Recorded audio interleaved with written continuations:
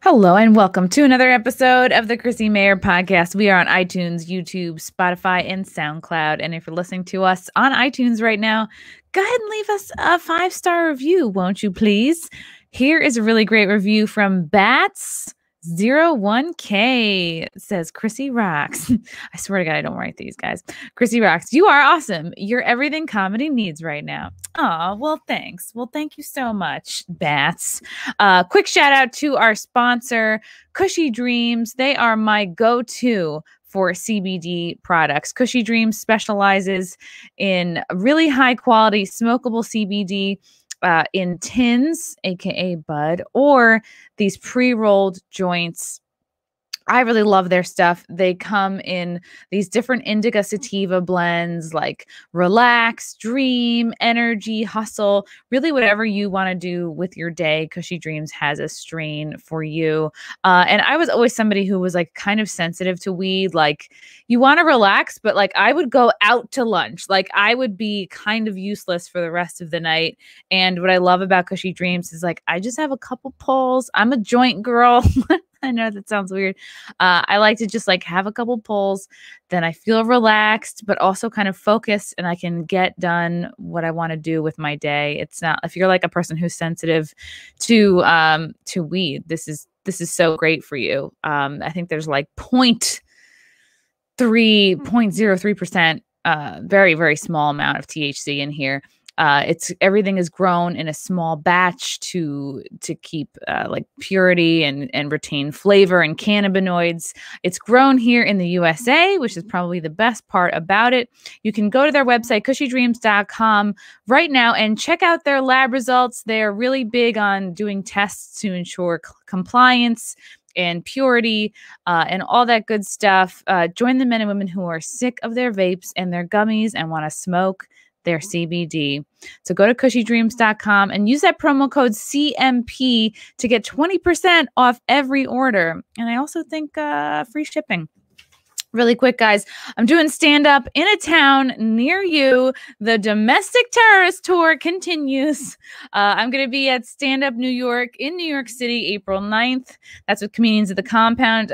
Then heading to the House of Laughs in Wilmington, Delaware, sometime in late April. I think those dates are being switched around. April 30th, Boca Black Box in Boca Raton, Florida. May 1st, Lake Park Black Box in Palm Beach, Florida.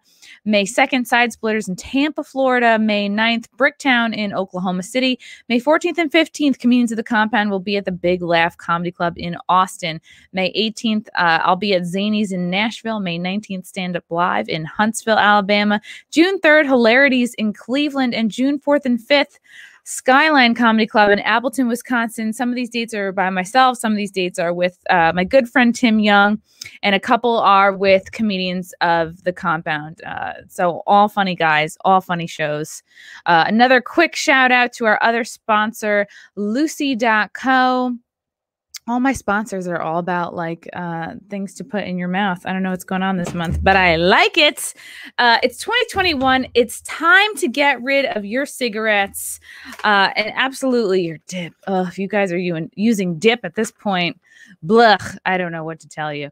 What I love about these products is that they were founded, this whole company, Lucy, was founded by Caltech scientists and actually former smokers that were looking for a better and cleaner nicotine alternative. They were like, we want tobacco alternatives that don't suck.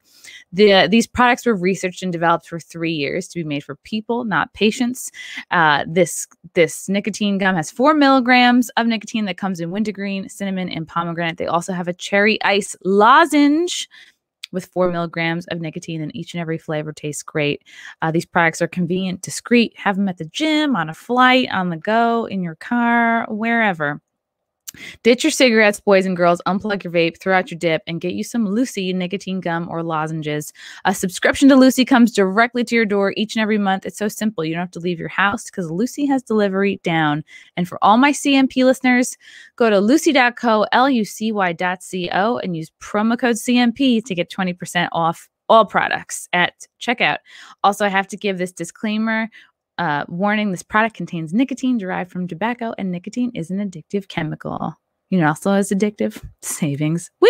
I'm so corny. Go to lucy.co and use promo code CMP.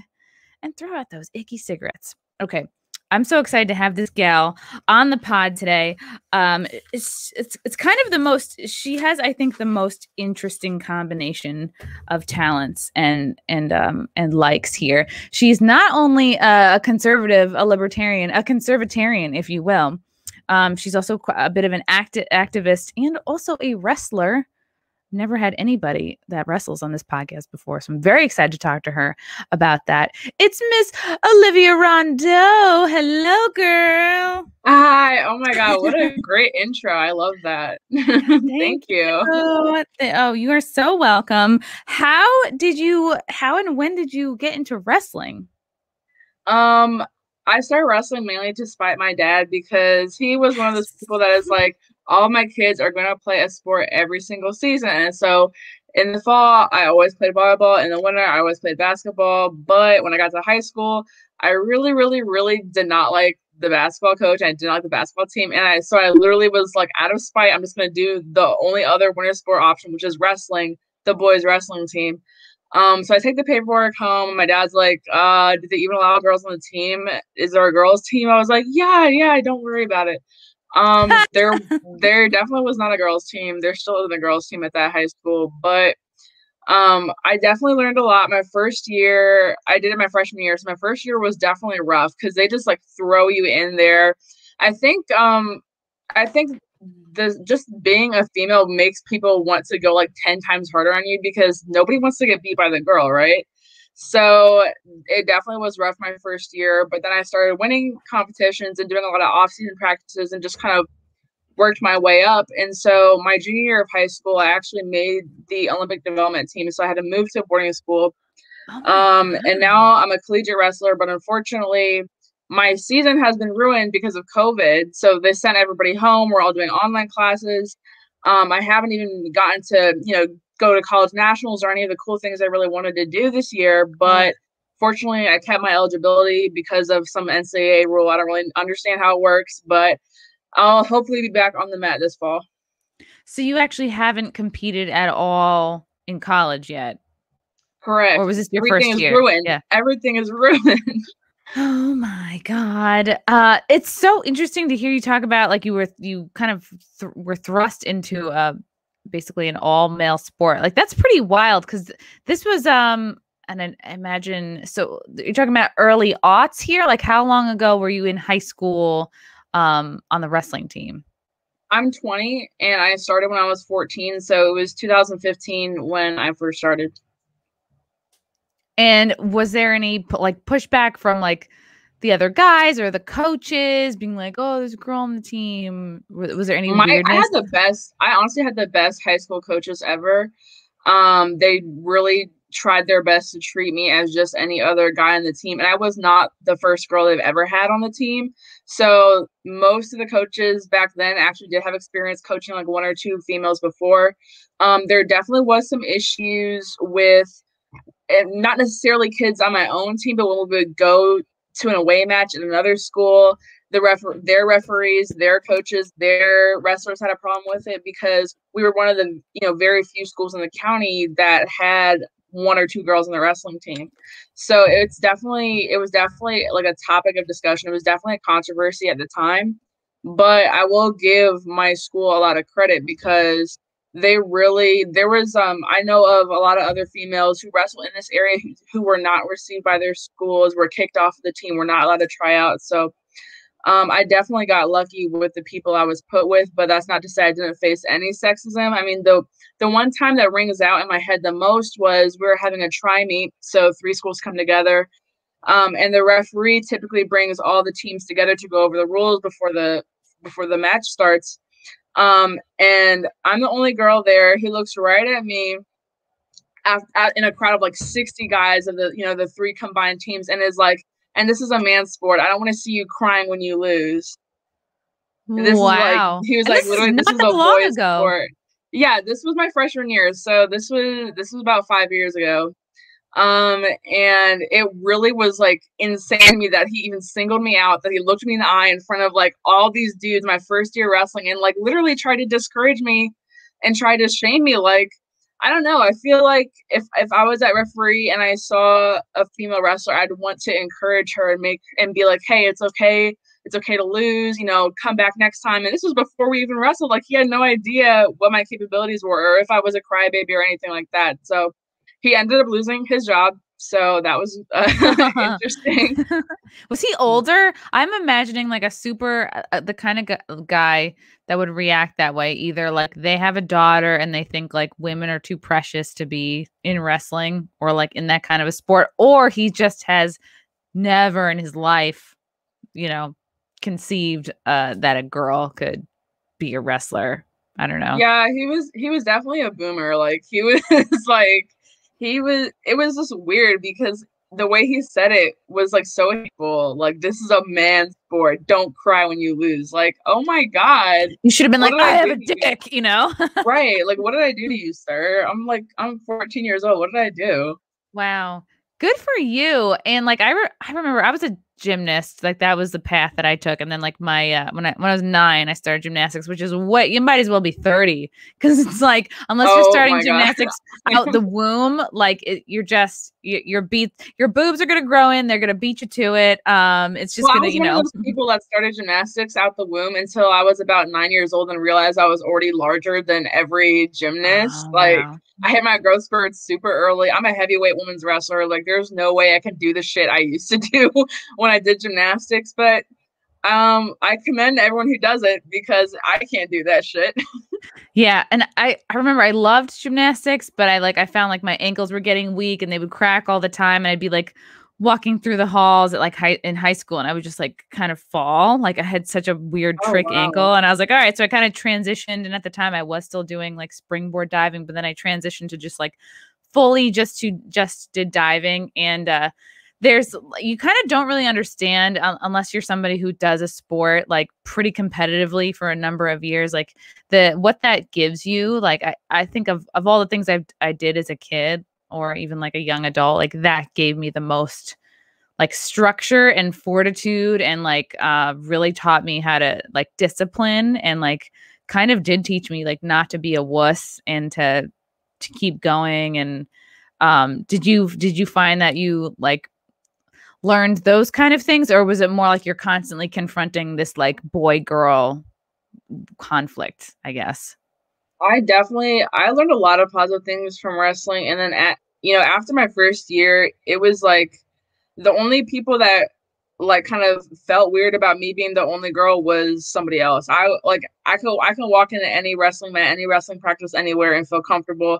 I don't care if I don't know anybody. I don't care if I'm only female there. It was usually like other people having an issue with it. And then I feel like the best way to gain respect is to just be confident and to be a decent wrestler, because I've changed a lot of people's minds who, even like adult male coaches who did not think that women can wrestle on a boys team or women can be successful in wrestling. I proved them wrong, not by being like combative and calling people sexist, but just by literally just physically being proving them wrong. So I definitely learned a lot of confidence. Right now, I feel like even since I haven't been wrestling because of COVID, my mental health has even taken like a dip, because wrestling was like it's one of my main coping mechanisms. It's like an outlet if you're ever angry, stressed, anxious, depressed, upset. It's just a great way to work out your feelings, and also just the confidence that you carry yourself a different way when any combat sport, I think. But yeah, there's a ton of benefits to it, and ultimately, if you don't let the sexist comments get to you, I think anyone can really succeed in it. Did you ever have a moment where you like grabbed a guy's dick by accident? No, I've had guys. That'd be the first thing I would do, by the way. I'd be like, hi. I've had guys be like, feel uncomfortable at first, like, oh my God, like they feel like they're gonna touch me in an inappropriate way, but I've really never. It's really weird because I don't really think about it, because a lot of people ask like, oh, aren't the guys just gonna get like a boner or something when they wrestle you, or aren't the guys just loving to wrestle you? I'm like, not really, because like I said, no one wants to lose to a girl in front of all their, their school, their cheerleaders, their family and stuff. So usually when I'm out there, they're literally trying to beat your ass. Like they'll go harder on me than they will on the guy. So hard. They're just like, don't lose, don't lose, don't lose. Yeah. That's awesome. What do you think? So it's interesting now, like, what do you think about the whole people are making a big fuss over like the trans women being in women's sports debate? As somebody who regularly competed and, you know, competes against guys, what are your feelings on all of that?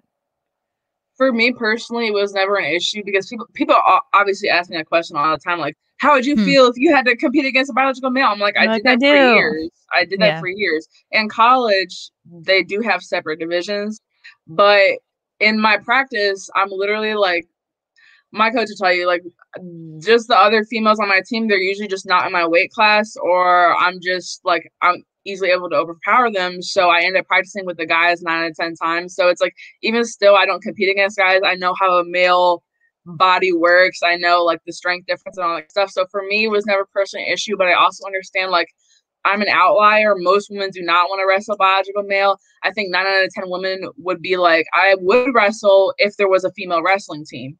You know what I mean? So I feel like it's very important to provide opportunities to women and girls who it's just really not fair. It's like you will never hear about a woman basketball player who is forced to play on a male basketball team, or a soccer player who's forced to play on a male soccer team. It's just like the world of wrestling isn't as advanced to allow for female opportunities yet, but it is changing. We just recently, I think we have 1 or 2 schools that have D1 women's wrestling now, but it's very, very small. So I am against biological males in women's divisions, but as of now, it's like there's barely enough interest to even make female only teams in a lot of states, you know? And I would say even less people that would be able to make like a trans only league. Like I'll hear people saying that too, like trans people should be in their own league. I'm like, most people have maybe met one trans person in their life, you know. Maybe the media makes it sound like I know one transgender wrestler. I know one transgender wrestler. He was actually like pretty much very famous in the media a couple of years ago because there was a huge controversy. He's a female to male wrestler who was in Texas, and because of the laws there, if you're, you know, female biologically, like, you know, have female parts, you have to wrestle in the female division. But he had already transitioned, like he had gotten surgery and testosterone and all that kind of stuff. So he didn't want to wrestle with the females. And so now before I signed to the school I'm at now, a few years ago, I signed and decommitted to another school where he actually wrestles, and we were about to be teammates, but he actually went there to wrestle on the men's team. So the only case of a transgender wrestler I know is somebody who is female to male and wants to wrestle males. So I feel like it's very, very rare. It's just not common for a man to transition to a female to join wrestling. I've never heard of it, but there are cases in other sports. I mean, I did this whole video with the Daily Caller last year, and now like it's crazy because it blew up again recently. Now it has 1 million views. At the time, it had like 8,000 views last year. Wow, so it's so funny how it was like so weird. I literally did it over a year ago. Then suddenly I have like 500 new Instagram followers. I was like, who is talking shit? Because I need to find out who tagged me and some shit. But I went to YouTube and it was literally that video. But I went across. There was like 4 or 5 different examples of like MMA fighters, power lifters, handball players who were male to female transgender and were like completely dominating the league. So it does happen. I just haven't seen it happen in wrestling. Do you have moments where, okay, so now that you've had so much experience like wrestling guys, you kind of know what their strengths and weaknesses are, right? Like a woman's center of gravity is lower than a man's. Absolutely. It's like, I'm sure there are times when you can totally use that to your advantage, like even to win. Absolutely. I found that in high school, I was wrestling around 160, 170, and for a female, that's on the larger side. For a male, that's kind of in the middle. So I would always be shorter. I'm about 5'7". I would always be shorter. Like a male around 160, 170 would be like 5'10", 5'11". And so I had like a much smaller center of gravity, and I would constantly throw guys. I don't know if you're familiar with judo, but there's a lot of cool throws you can do with just having a lower center of gravity and having wide hips like I do, just kind of using their own height weight against them. Yeah. So I would do that frequently. And then when I started wrestling females, it was honestly a challenge to get used to somebody being the same height as me, having the same kind of structure with like the waist and the hips, and the like women just have like way bigger thighs. And it's kind of like people don't really think about it, but it really is a different experience to wrestle a woman. So I definitely do wrestle women differently. I tend to shoot for the legs more because their legs are bigger and tend to have like more meat and more muscle on them than a male. I could throw a male pretty easily, but a woman, I find it much more difficult to throw a woman because their hips are at the same level as mine. And then, right, like harder to like trip or throw. That's so interesting. That's so interesting to me. So how did you get to become, and you're so young, like your shit is so together, like you're so mature for I can't believe you're 20 years old. Like let me stop you right there. My shit is not together whatsoever at all. I'm really good at lying on Twitter. I'm not okay, together. Good. I'm not together at all. So let me just correct you. But go on. What are the ways in which you don't feel like you're together? The main struggle in my life right now is, like I said, coping with not having a wrestling season this past year. It's been very difficult for me. Working on getting back in shape for the upcoming wrestling season, because once you skip a season, it gets like already too late. You have to like whip your ass into shape. And I struggle with kind of like constantly comparing myself to other wrestlers, or even comparing myself to my past self. Like, look how much skinnier you were back then, Olivia. Like, now you have to lose weight and like get on the treadmill and blah, blah, blah, blah, blah. And so I do struggle with that. And then the other area I struggle with the most is online school. I really hate it. I had like the best grades of my life the first semester that I was in school. When it was actually on campus, I made the dean's list. I was like, wow, I'm like really killing it. As soon as COVID starts, as soon as the online classes start, I am like struggling. And then there's classes that I'm good at, topics that I'm good at. I just think I am the type of learner that prefers like hands-on in the classroom. I want to be able to ask questions. I don't like communicating over Zoom or email with my professors all the time, because half of my professors, they don't even have Zoom classes. They just have like a pre-recorded video that you watch, then you email them questions. Those two things, wrestling and school, are my main struggles. But you know, when I log on and do like my live streams and do Twitter and write articles, it feels like it's something that I'm good at. It's something that I could like use as an escape, I guess. So I'm not like feeling like shit about like my grades or like wrestling all the time. And that's good. It's like you have like a kind of like spiritual creative release, but nothing can kind of replace like that physical release, like that after a good workout feeling of like, you're like, and I've been seriously not prioritizing that over the last year. I just read this thing. Me neither. I gained so much quarantine weight. It's not even funny. It is not even funny. I've read the average person gained 29 pounds of quarantine weight. I was like, what? I don't know if I gained that much, but I wouldn't be surprised if it was like 15, 20 pounds. I would not be surprised if I gained that much. I do have like some dresses that I like just wear on stage, and it's like, okay, I fit into one of them, and I'm a little bit like, I don't want to put the rest on and be like, I can't zip it, you know? Right. It's a little traumatic when I try on like a pair of shorts I wore last year, and I'm like, it's a little bit tighter. I don't like it. Especially when I know at this time last year, I would be looking, I always think I'm like so fucking fat, like where I'm at, you know what I mean? Like I'll always look in the year prior and be like, oh, I was in such better shape, or like, that's several years ago. Going back to the time where I was like weight cutting like crazy. Like there was one time I had to cut 23 pounds in like 3 days. It was insane. How did don't ask do me? that? I'm pretty sure the stuff I did was probably illegal, but I was literally 16, getting ready for Junior Olympics. I had to drop 23 pounds. And I look back at pictures like that as a 20-year-old, and I'm like, wow, I thought I was so fucking obese back then. And now I outweigh myself by like a good 30, 40 pounds. And I'm like, wow, I really am obese now. Like now I really have to lose like 23 pounds. How does someone lose 23 pounds in 3 days? Like what is one of the things? You have to either use a sweatsuit, which are illegal in a lot of states and high schools, or use trash bags, duct tape trash bags all over your body and run. Thankfully, when I had to do this, it was like the middle of July. So I was running in this parking lot outside of the weigh-in place, running back and forth in this parking lot, doing sprints. Then my dad would turn on the car, turn on the heat, and get out of the car and let me sit in the car with the trash bags and just sweat. Also, you spit in a bottle. You can't have any liquid in you. So I would spit probably like a pound or two out, because if you fill up 2 8-ounce water bottles, that's a pound.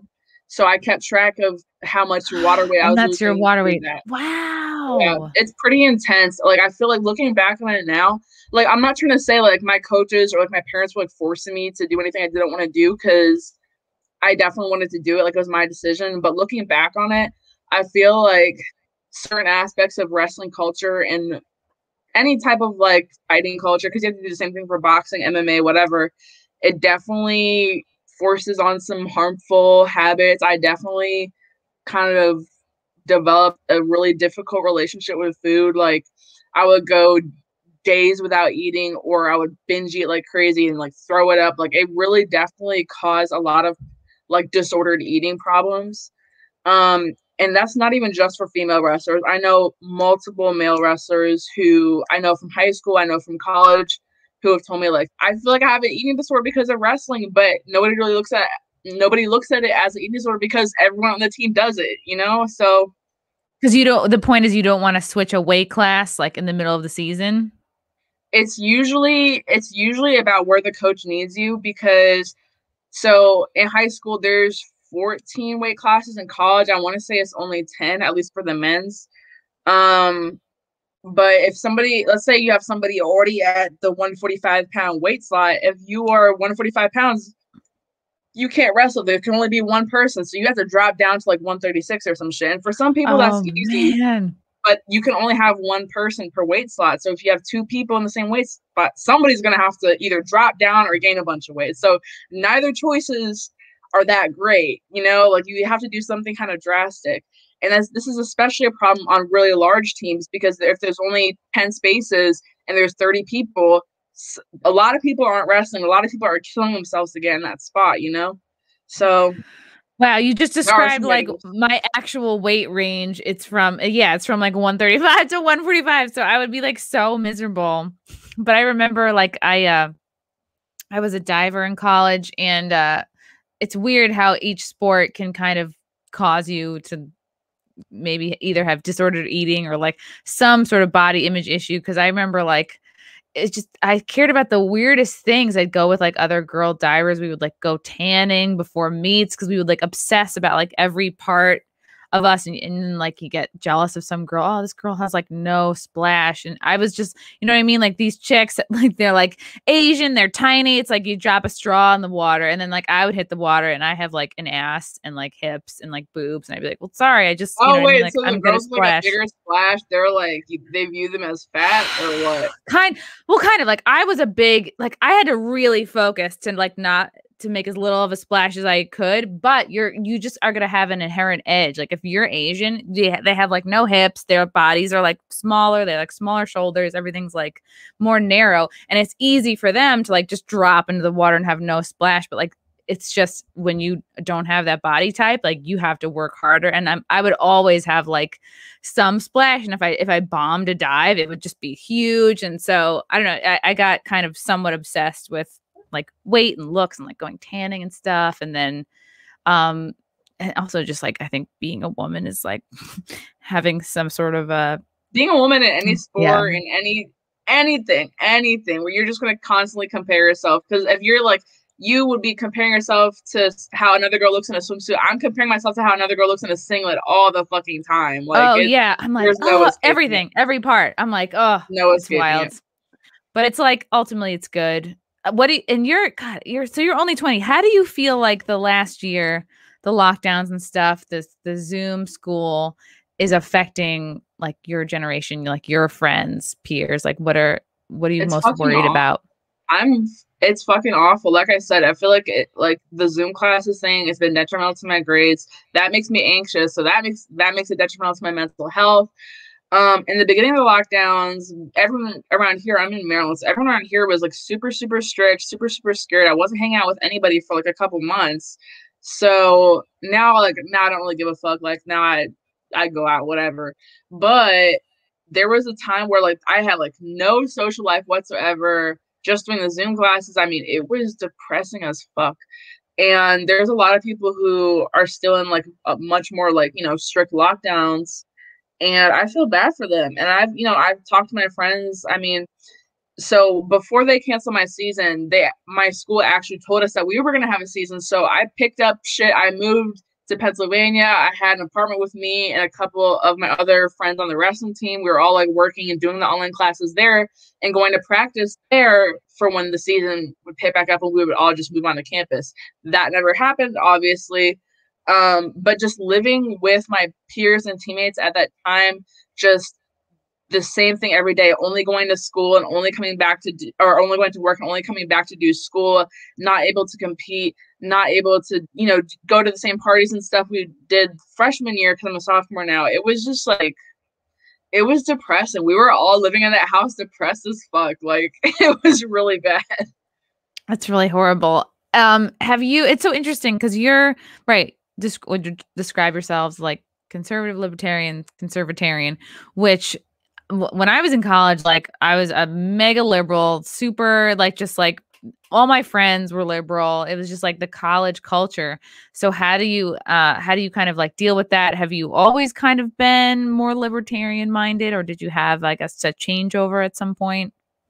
I haven't really been liberal since I've been like 15. I feel like I grew out of that. I was like in that whole like, I don't know, I feel like a lot of people my age, they went through like a Tumblr activism phase where they're just like, it's like Tumblr was like the old Twitter. Like now I feel like all the SJWs have moved on to Twitter, but back then that was like the place to be for like all like the social media discourse and all that kind of shit.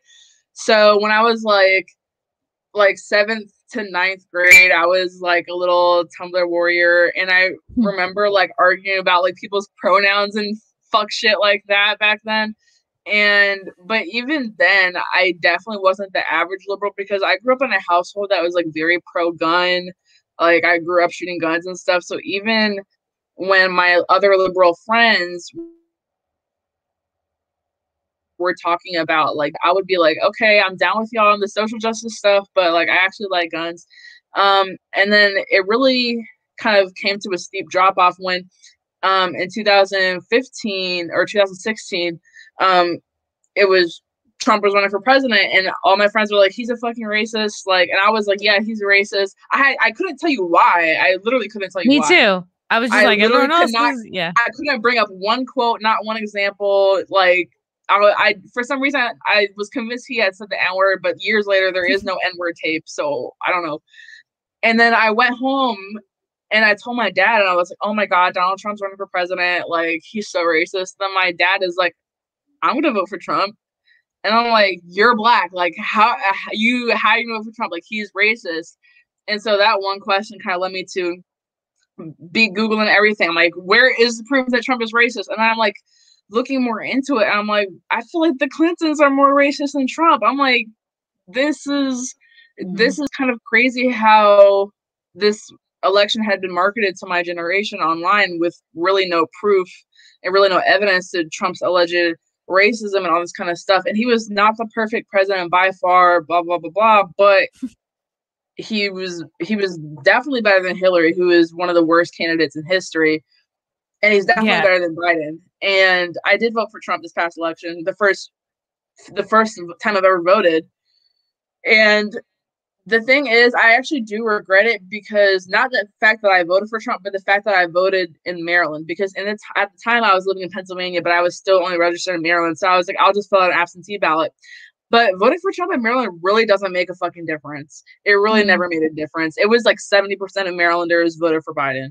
So what I should have really done is switched my my registration to Pennsylvania, where I was living at the time, because that would have made a fuck ton of a difference. So that's my one regret about that, because of course he did not win, but there definitely was like a period of discovery after I was like, wait, not every Republican's like a fucking racist. So for a while I was like, okay, am I just like the black Republican chick? Like, is that who I'm gonna be now? Like, I was like, is this my life? Like, yeah.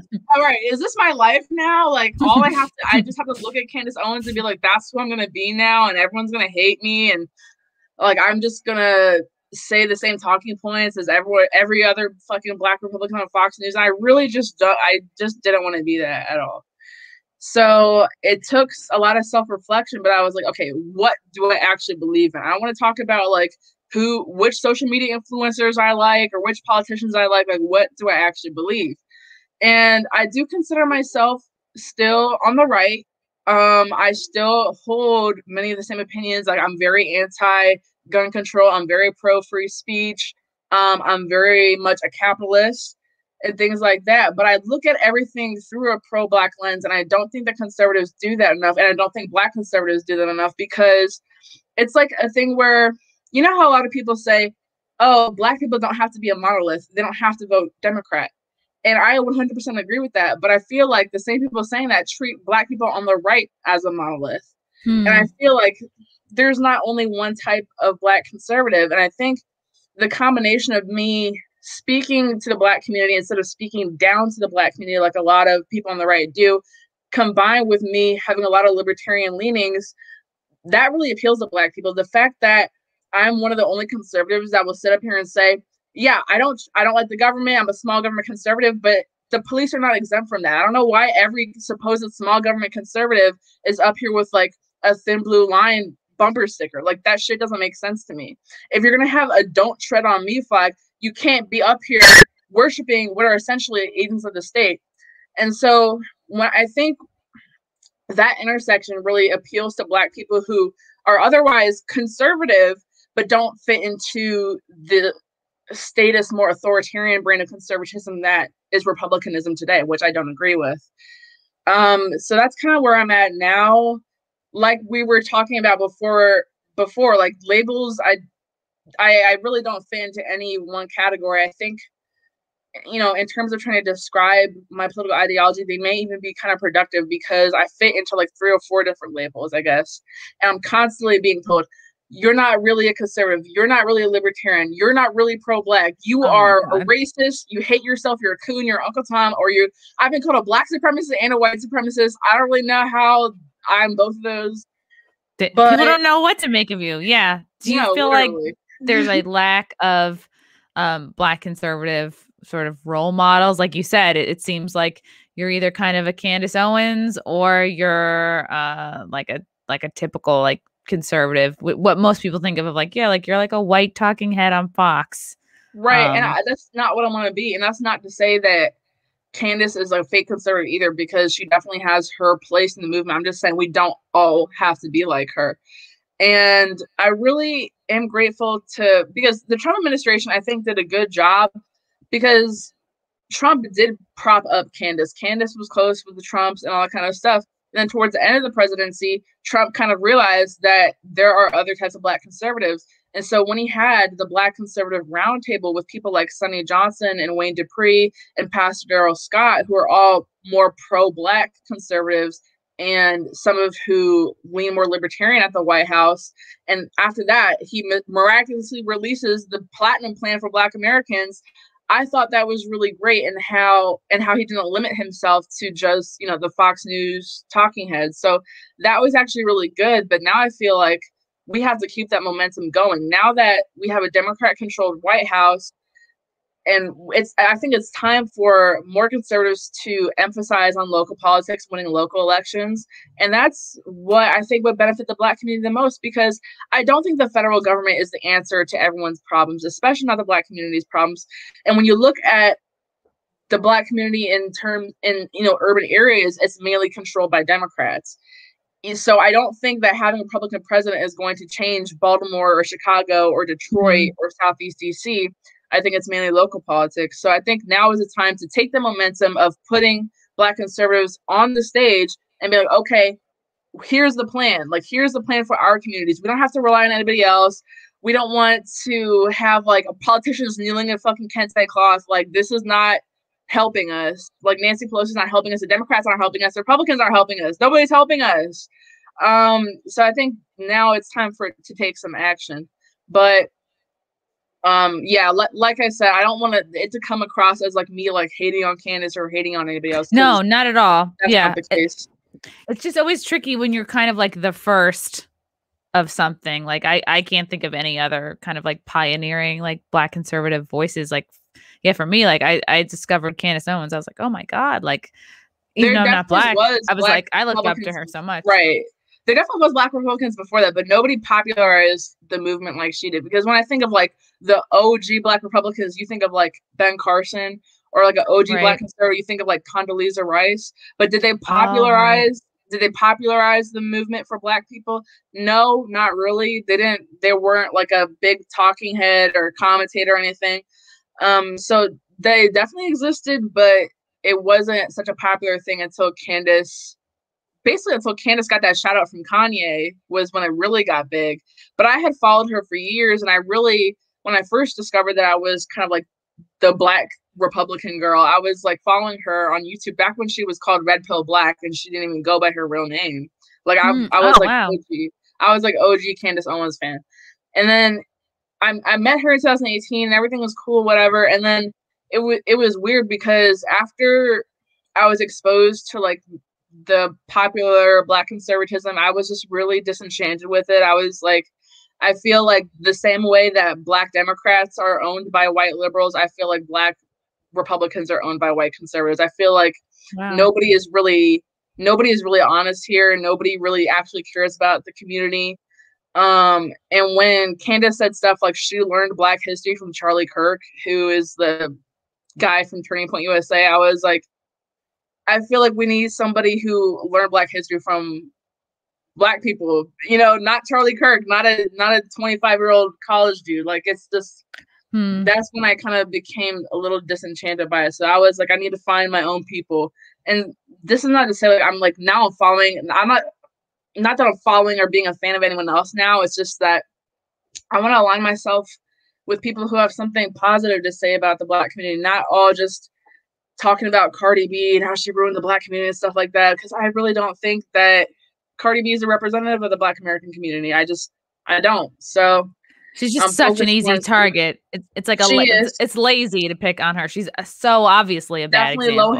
Definitely low hanging fruit. And she's un-American. Her parents are immigrants. Neither of her parents are both her parents are Caribbean or Latino. And I'm not saying they don't have Black in them, but neither of her parents are Black. So I'm like, I thought she was Dominican. Yeah, she's Dominican. So I'm like, why is she the representation of the Black American community when both her parents are Latino? And she like. It's just very weird for me. So it's definitely low hanging fruit to be like, Cardi B is ruining the lives of the Black community. I'm like, she really isn't that big of a part of it. So I don't see the need to call her out all the time. I imagine like just if you're a parent who's concerned, like just like don't have your kids like listen to her music. Like there's so many other options. Right. Like you're allowed to parent your kids. I mean, don't let the media parent your kids. The media has always been bad. Hollywood has always been bad. So, yeah. What are the ways in which, because you mentioned before, like they're just not enough pro-Black and you want to bring more positivity like into the community and into maybe politics or awareness? Like what are the areas that are like glaringly lacking to you? So Republican outreach in the Black community has historically always been pretty bad. But lately, I feel like once Trump lost the election and proved that the whole Black exodus movement from the Democrat Party really didn't take place yet, I feel like Republicans once again just dropped Black people. We're like, we're done playing with y'all. Because if you go on Twitter, it's like countless conservatives going like, oh, this mass shooting happened, but what about Chicago? What about Chicago? What about the Black on Black crime? I'm like, okay, do something about it then. Because you clearly don't care. You're only using it for talking points. You clearly don't care. Or the people who, my favorite talking point is look at 13% of the population, just 50% of the crime. That's my favorite talking point because it's so easily debunked. When you look at who is committing the most amount of crime, it's Black men in between the ages of 16 and 25. That's not 13% of the population. That's like 1% of the population. And then when you go into that, it's less than 1% of that population that's actually committing the majority of crime. So it's really, really a minuscule faction of the Black community that is being raised in an awful, horrible, drug-ridden, over-policed, criminal environment that is committing the majority of violent crimes. I'm not saying that's not a problem. I'm just saying it's not representative of the entire Black community. But if you would look at Fox News or look at the majority of conservative pundits, white or Black, because all the mainstream ones generally have a negative view on Black people, you would really believe that it's the majority of Black people. You would really believe that 13% of the American population is committing 50% of the crimes, when in reality, it's a very, very tiny percentage of the Black community, a very, very tiny percentage of the American vast amount of crime. Let's definitely attack that reason. But the reason isn't like Black people have like a predisposition to commit like to steal or to like sexually assault people. Like that's really not the answer. And I think that you can address problems in the Black community from a conservative lens, but by also coming up with solutions. So I don't want to be like, oh, Black fathers are just deadbeats and Black dads need to go back into the home and fix their community, because I understand that there are strong disparities and strong, I should say, differences in the way that Black people and white people are treated in the justice system. I mean, even if you look at something very simple as marijuana sentencing, the disparities are huge between arrest rates and sentencing between the races. So when you think about something like the war on drugs, when you think about something like the Second Amendment, where in reality, most Black cities, most urban cities have the strictest gun control laws. So when you're like, okay, so we're on drugs, nonviolent drug offenses, nonviolent firearms offenses, shouldn't conservatives be looking at that and be like, all these Black men are being put in jail over this bullshit? Shouldn't we be looking to solve that, and maybe that will help put Black fathers back in the home instead of wagging your finger and saying all this racist shit? I think there's actual solutions that could be helped, which is why I say things like, I think that this kind of conservatarian or conservative libertarian intersection is very appealing to Black people, because I think Black people see the issues with over policing. I think Black people see the issues with the war on drugs. And I also think a lot of Black people are beginning to see the issues with mass immigration, which the Republicans, they should be jumping all over that. They should be like, mass immigration is not good for the Black community. But no, instead they're saying Black men need to fix their saggy pants and fix their deadbeat attitudes and go home and take care of your kids. I'm like, there's reasons for this shit. So I abhor the progressive policies that have ruined the Black community, like gun control. I abhor the big government policies that have ruined the Black community, like welfare, like Planned Parenthood, like abortion. So that's where I'm conservative, but the pro-Black part is something that a lot of conservatives don't see. They don't see solutions. They just want to talk negatively and down to us. And I don't think that that's very effective. So, and that's where people call me like a bigot or a racist or like a fake conservative. And they're like, you sound like a liberal. You sound like a Black Lives Matter liberal protester. I'm like, no, I'm not out here rioting or screaming Black Lives Matter. I'm just saying there is a way to reverse these progressive policies that have ruined the Black community. And the way that I'm doing it is a lot different from the way you're doing it, because I'm actually speaking on what is wrong. And I'm actually volunteering and doing activism in the community. And you were sitting on Twitter talking about, but what about Chicago? Like, that's how I know it's very fake. And I don't feel like a lot of conservatives are genuine in their concern for the Black community. Like I said, after Brexit didn't work, they were like, all right, bye. We don't care. I think it's a good sign that people struggle to put you in a box, because that means that you're not taking all your views from somebody else. And that means that you're not like, you're a free thinker, and it's, you know, different issues are like hitting you.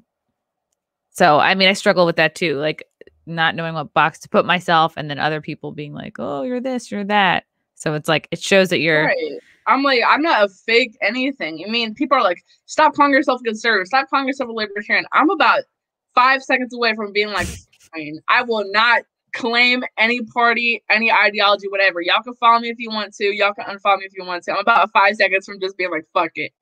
But as of now, I do keep telling people I'm like a conservatarian, just because those are the people I align with the most. Those are the people I end up working with the most.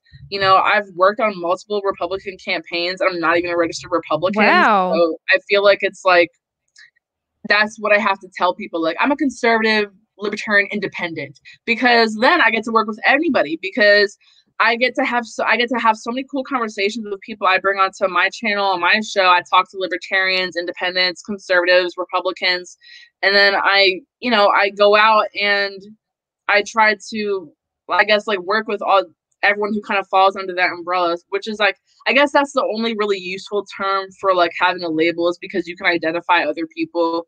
But right now, like, the next comment I get that's like, you're a fake libertarian, I'll be like, fine, I'm a fake libertarian. Fine. Now what now? What are you going to do? Right. I think other people's desire to define everyone around them takes them like off the hook from having to do anything like of value.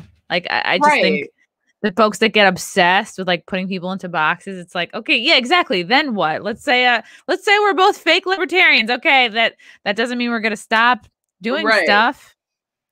The only time I would call somebody a fake libertarian is the Liberty Hangout people, because they use the name Liberty way too loosely. I mean, if you if you just scroll through their page, they're basically like theocrats. They're always talking about like the gay agenda and like the interracial agenda and how Trump should be a monarch and shit. I'm like, you guys are like authoritarian as fuck. Like this is not libertarian. I don't know why Liberty Hangout has liberty in the name. I mean, check them out. All I know from them is Caitlyn, what's her face? Caitlyn Bennett. Yeah, she's not a fucking libertarian either. And like I'm not she's always tweeting about women need to get back into the kitchen and shit. I'm like, okay, you have the freedom to do that, I guess. She can get back there. Yeah, like anybody who wants to can get back there. It's just frustrating if you want to get back in the kitchen. Well, it's like then you got to find a rich dude, and then you're like, or chick. I know, that's like sometimes I do have like a little fantasy of being like a little housewife and whatever, and then I'm like, I don't know any rich dudes, so let me just let me like try to get a job first and just see if I can land a rich dude, and then I just won't have to work anymore. It's such an odd. I feel like the culture is so like at odds with there's this weird meeting of like conservative and like non-conservative values, right? Like there's women who genuinely like they want to be moms, they want to raise a family, but in order to have that, you have to have like a rich guy. I mean, like there's just no way. I mean, maybe back in the day, a regular ass guy with a regular ass job could make that happen. But then there's also the negative side of it where like you have women that like maybe they just want to be like gold diggers, or they just don't want to work, or they want to be like they watch Real Housewives, they watch Kardashians. That's how a lot of people come across. That's how a lot of these supposed trad wives come across. They're like, I don't want to do anything. I want to be in the kitchen and pop out babies, and my husband will just work and do everything. I'm like, I really don't want to do that either. I feel like I'll be somewhere in between where I do think I'd make a good mother someday, but I also want to have a career. But of course, if I become a mother, I would prioritize family and children first. I feel like that's natural. So I don't know. Maybe I'm somewhere in between like the traditional and progressive standpoint on gender roles. But yeah, anytime I say anything about gender roles, people are like, "Well, you wrestle, and that's very masculine." And I'm like, "Yeah, I guess." So I really can't claim to be traditional at all, because I'm a combat sport. I'm very vocal. Like I'm very like career and like politically driven, which is not like trad at all. So that's another thing where I really don't even care to label myself with, because it's like I just live my life. I really do. Like and that's the thing is like I've had friends' parents where like the mom is like she's the bitch in charge. Like she tells everybody, she's literally like, I had friends growing up, like their moms would literally like throw them off the couch or like whip everybody into shape. They'd be the ones to like call and complain and make things happen. And the guy would be kind of the more just like sweeter, more nurturing, more like passive parent. So there's always going to be, like a different parent dynamic like that. And that doesn't make it any less like traditional or like natural or whatever. Like some guys are just going to be like it would take a more maybe chill dude to like balance you out, just like I need a guy who's going to kick my ass a little bit because I can be too like ambivalent. So I just think it's great that you at 20 are like pretty well spoken. I know you're like don't think you have all your shit together, but you're like because I don't. Because you don't, but like you're heading in. I mean, I just feel like it sounds like your dad must be so proud of you because he kind of started you on this path to, open your mind and think about all this stuff. Yeah, my entire family, like even though I really have very different views than my entire family at this point, because my dad is more of just like an old school Republican type. Like I think he's a registered independent, and he's gone through like a grand political journey throughout the last decade, because both my parents voted for Obama. So it's not like I grew up in like a strict Republican household. Now he's definitely more so that way. And my mom's more of like the liberal of the family, but still she's not like a leftist, more just like I feel like she could be described as a classical liberal of some sorts. But everyone kind of supports me. I mean, they're just like, okay, we agree with Olivia, but she's out here doing her thing. So that's whatever. And I feel like this past year it's been really great for me, because I've been like getting some more like you know, like public speaking opportunities here and there, and I've gotten to work with like really cool people. And just to tease a couple things, but I'm I'm about to be in the process of probably working with Kimberly Klasick because she asked me to. Whoa, Well, that's she asked me to exciting. come on this HBCU speaking tour with her, and I was like, just give me the dates. I'll definitely do that with you because she's one of the, I think she's one of the few mainstream Black conservatives who's actually pro-Black and actually has like some really cool, unique ideas. And then I can't say the name or like or anything really about this show yet, but there is a HBO show coming out in I think May 25th or some shit that I'm featured in talking about the same shit. So Wow. there's a couple things in the works that I've been not to brag, but I've been proud of myself this year because, like I said, I've had like a really bad time You can brag. coping. Well, I just had a bad Yeah. time with the coping of like COVID and quarantine and all that shit. So it like I don't know, it feels good to like to have people listen to me and want to work with me, even though I'm like literally mentally unstable. So That's so great. I love that you can like point that out. Nobody's perfect. We all have bad days. We all are like messy. Like I'm very messy in many areas too. Your Twitter is so funny. I've been like loving your tweets. Like one of them was like, I can't believe people are now putting like vaccinated in their profile pics. oh my and god, it's so annoying. That's so gross to me. I really don't even be using the dating apps and stuff.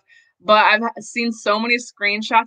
I'm like, this is like the most embarrassing thing about me. I'm on like Reddit like all the time, and that's where I find that's where I find my best memes. And I've seen like so many screenshots of just random. It's mostly girls doing this. It's mostly girls being like, vaccinated, don't swipe if you're not vaccinated. Don't swipe if you voted for Trump. Don't like. It's like all this like weird political shit. I'm like, I thought Tinder was for like hooking up. Like, why do y'all give a fuck? Why do y'all give a fuck? Grandstanding. It's virtue signaling. And it's like, any one of those girls, if like a hot guy walked into a bar and they were there and they were would like, not huh? They wouldn't give if he had a MAGA hat on, if he had a fucking Nazi armband on. Most chicks are literally shallow as fuck. Like the amount of girls I know who are like a self-proclaimed like social justice warrior that have racist ass fucking boyfriends. I'm like, that was literally the highest school I grew up in. Like I went to like the two high schools I went to were both majority white, and all the girls would like grandstand about how they were so like it's like Black Lives Matter and all that kind of stuff. Meanwhile, their boyfriend over there with the fucking mullet is like yelling the N-word at somebody. So I'm like, I know that you guys really don't give a fuck. I know that you guys really don't. And again, like anybody so obsessed with like, preaching their label, it's like, that like they could be easily swayed, like, a hot guy with like a great job. And you're like, I guess I'll rethink this, I can fix him. And we're all, I don't know, I can't speak for you, but I feel like every female is guilty at one point for trying to like fix like the shittiest guy on the face of the planet. Oh, yeah, of course. Oh my God. It's like my third job. Oh, for sure. Like forever. I know. I feel like I deserve some benefits or like fucking like dental or like some insurance or something. Oh yeah. It is because like women are like, we're very like forgiving and empathetic and like understanding sometimes to a fault, and like sometimes like easygoing and people pleasing to a fault, and you're like go with the flow. You're like, oh, I can like I'm good enough to make this guy change. And it's like you take it personally. It's like, no, it's like just accept that he will like the day I accepted that my boyfriend will never pick up his socks is the day I was like, all right, that's a weight off. Okay, it's not a reflection. Right. I take it personally. It's a huge relief. You can't change it. You can't change it. But like, I definitely spent a lot of time trying to convince guys to just not treat me like shit. And now I'm like, why did I do that? Like, not that I'm a hot commodity, but I'm like, I can definitely worth more than that, Every female is. It's like the frog in water. Like we've all been in bad relationships. Like they're not shitty out the gate, or else you'd like wouldn't be with them. It's like a little bit over time, and then like and then there's good parts to them. So then like that's what I would do when I'd have. I will say this though, I agree with that for the most part. For my relationship ever, when I was 16, I think it was literally never good. Literally, there was not one redeeming quality. I just had the worst self-esteem, the worst self-worth ever. Like I grew up very much like the ugly duckling. Like I feel like I was a cute kid. Then when I hit middle school, I was like puberty hit me like a fucking truck, not in a good way. Like, it was fucking wild. I came out like halfway decent, but like literally from the ages of like 13 to 16, I was fucking ugly. So when I first got my boyfriend, I was like, oh my God, like somebody likes me, like this is great. But he really just wanted like any like 9% of high school guys, they really just want sex. They really don't give a fuck about your feelings. So of course I had to learn that the hard way. And now I'm looking back on like there was literally no redeeming qualities at all. I just had no confidence. And then once I started winning some wrestling tournaments, I was like, fuck yeah, I don't need these dudes anymore. Yeah, so, I was the exact same. I was the exact same way. I was 22, my first boyfriend, and I thought having a boyfriend just meant that like you put up with someone's bullshit and stay with them no matter what. Like I caught this guy cheating on me, and I just was like, all right, I guess we have to work through this. Meaning I have to work through it. I was like, I let this man cheat on me like 3 times. I was like, okay, I guess this is what we're doing. And I remember he like took me out to tell me this on the beach. Like he took me to Long Beach in Long Island. And I was like, oh, this is romantic. And he took me out there to tell me that he had been cheating on me with his Russian tutor and that he had chlamydia. And I was like, all right, I guess we gotta go to the pharmacy. This is what we're doing with our weekend now. It like never occurred to me to leave. I just was like, all right. Was he under the impression that was like a really noble thing to do? Like take you to the beach and break the news to you? Oh my God. I've been like, yeah, you could have saved a trip. You could have just like told me in your stank apartment. And I would have been like, oh. But that is insane. Yeah, it was very sad. And then like he cheated on me again. Same guy. I would find like long black, and I had very short blonde hair at this time. I would find like long black hairs in his bed, and he would be like, "Oh, it's the cleaning lady. It's Esmeralda." And then Esmeralda. And then I would like be like, "Okay," like as I was still just like an idiot, like first boyfriend, no self-esteem kind of place. And then he ended up telling me like, "Oh, I cheated on you with this girl from college and she's pregnant." And I was like, okay. So, and it took like that much. You left me at this point, and then I walked away. Then I was like, okay. Now there's another person that's going to be in this relationship. You know what I mean? Like there's a baby for me that was like, all right, I guess we are then. I will see myself out. Thank you. I was really scared for you at this point because I thought you were going to be like, yep, I helped deliver the baby. I was right there every step of the way. I'm still with him now. Oh God. And then it just takes the years of like, oh, I feel so bad when I'm with this person. Oh, you can just not be with them. So yeah, it's like we all go through it. I don't know why people like put up with people cheating on them. I did that shit so many times. I put up with this dude cheating on me with literally my best friend, and I was like more mad at her than I was at him. I was like, wait, this is fucked up. I mean, I should have been mad at both of them, but I should have been way more mad at him at the time. Yeah, like it's possible to work past it, but it's like breaking it's like a crack in a glass. Like it'll never not be there. It'll never, like it was like, yeah, if it's like one time you got drunk and like did something you regret and told me, I could probably be like, I'm not saying I would forgive you, but I'd be open to have a conversation. But I like literally my best friend, it was been going on for a while. So I was like, okay, that really sucks. Yeah, I really don't know why I didn't just like slap the shit out of him, but I didn't, and I regret it every day. It's all right. We live, we learn. I'm so excited to see this HBO thing coming out with you in it. Me too. Oh my God. It's going to be, I feel like I said some crazy shit in it, so hopefully it doesn't like the way they edited it make me look too crazy, but because it's just a whole thing. But I think it went well. Olivia, where can people find you, follow you, support you, etc.? I'm mainly on Twitter, so just search my name. That's OLIVIA RONDEAU, and the same thing on YouTube. I just started doing my live streams, and I'll post like news and commentary videos every once in a while as well. And that's basically it. All my links and stuff you could definitely find on Twitter or YouTube. I love your stuff. Yeah, I was just like looking at your channel earlier. I really love you put out this recent video. I forget the name of the guy you were doing it with, but you go all into detail about like why the Black community is like hesitant about the jab. And I was like, all your reasons were like very legit. And I was like, oh, thank you. It's so insightful. So I'm so excited to follow you, Olivia, and see what the future holds. I feel like I sound like your aunt. I'm just like, you're such a wonderful. You definitely do a little bit, but like a cool aunt, I guess. Cool Aunt aunt, vibes. I'm like, you're such a wonderful young woman. All right. Thanks, Olivia.